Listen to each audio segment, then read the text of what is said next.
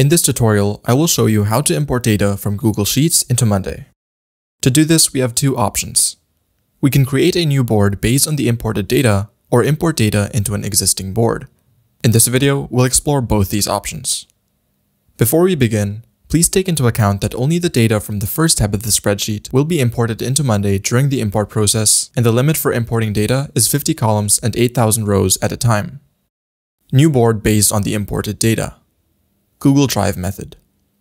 Let's start with how to create a new board in Monday based on the data from Google Sheets. Initially, you need to go to the workspace where you want to add the new board. Then, click on your account and select Import Data. There are two ways to import data from Google Sheets. The first method is to connect your Google Drive through monday.com and then select the Google Sheets file you want to import. The second method involves exporting the file from Google Sheets and then importing it into monday.com. Let's start with the first method. Notice that I am currently using the web version of Monday. If you are using the Monday desktop app, the following instructions may not work. So I recommend you switch to the web version of Monday while importing the files from Google Drive. To get started, click on your account and select Import Data. Then, choose Google Sheets. Click on the Click to Browse button and click Sign In. Choose which account you want to use or log into the other account. And now I have access to my Google Drive through monday.com. Now, if you want to change the Google Drive account, you have the option Switch Account right here. From the list of files, choose the spreadsheet file you want to import into monday.com. After selecting the file, click Let's customize your new board. Now, select how the data from our file should be arranged in Monday.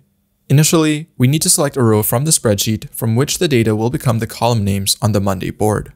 Then, select which column's data should be used to set the names of items on our board. In this case, it is a sample client list. So I choose names and surnames as the item name. Finally, adjust the type of each column, which means choosing the functionality that a particular column will have. You can select a type for a particular column by clicking on the blue arrow next to its name. If we don't see a specific type from the list of options, we simply leave the column as text.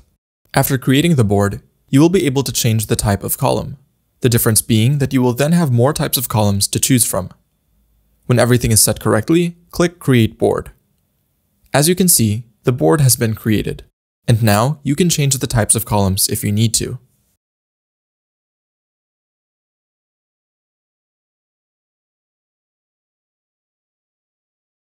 If you are a new user of Monday and not yet fully familiar with all of its features and the platform as a whole, I encourage you to watch our Monday Beginner's Guide.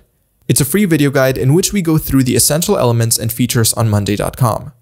It will give you a general idea of what you can do with Monday and how to set up and use your Monday account.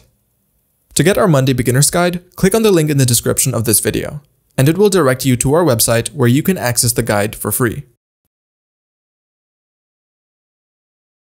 New board based on the imported data. Exported file method. When it comes to the second method of creating new boards based on imported data, here's how it goes. We go to our Google Drive and export our file in .xlsx format.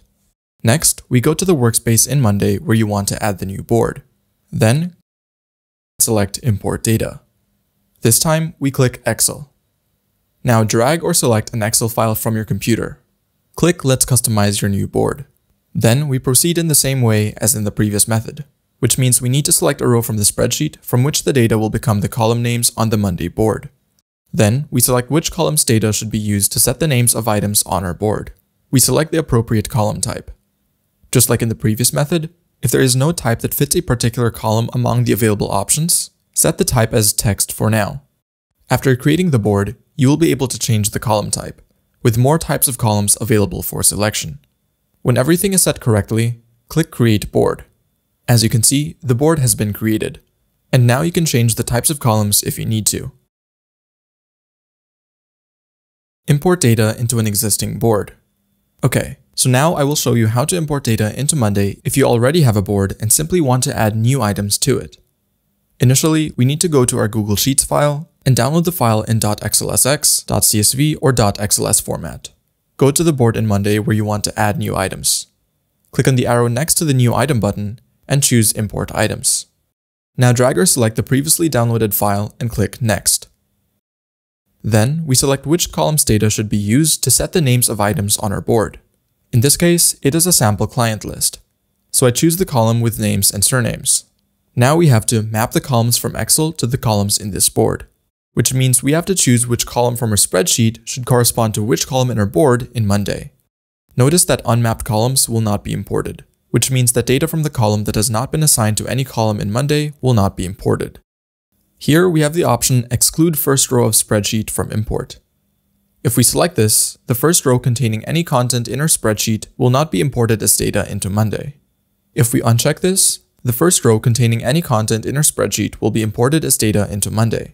In this case, the first row with content in the spreadsheet file contains the names of the individual columns. So I don't want these names to be imported as data, so I will select this option.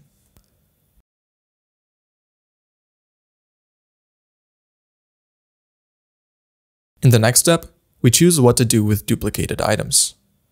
We have three options. The first one, Create New Items, will simply import all your records from the spreadsheet into Monday. If some records are duplicates of items that already exist on the board in Monday, those records will still be imported. The second option, Skip Items, means that if a record from your spreadsheet is classified as a duplicate of an item on the Monday board, this record will be skipped during import. We can select based on which column Monday should decide whether a record is a duplicate. For example, if I choose the email column and the email of one of the records in the spreadsheet is the same as an email that has already been entered into my Monday board, then this record will be skipped during import. The third option, Overwrite Existing Items, means that if a record from your spreadsheet is classified as a duplicate of an item on the Monday board, this item will be overwritten. It means that the item's data in Monday.com will be replaced with the record's data from the spreadsheet. Here, we can select based on which column Monday should decide whether a record is a duplicate. In this case, we will simply select Create New Items, which will result in all the records from the spreadsheet being imported into our Monday.com board, even if some records are duplicates of items that already exist on the board. Click Start Import. As you can see, a new group has been created on our board, which contains the imported records from the Google Sheets spreadsheet. Now, if it's needed, we can move items from this group to other groups on our board. Bonus tip. One bonus tip. If you just want to add a few new items to Monday.com and skip the file import process, you can do so in the following way. In the spreadsheet, select the cells containing the data that you want to add as new items on the Monday board and copy. Go to Monday, click Add Item, and paste. Now you can simply enter the data for these items. If you have data in a text document, you can also add it to the board in this way. Just ensure that each piece of data you want as an item name is on a separate line in the text document. Okay, before we finish, we've got something for you.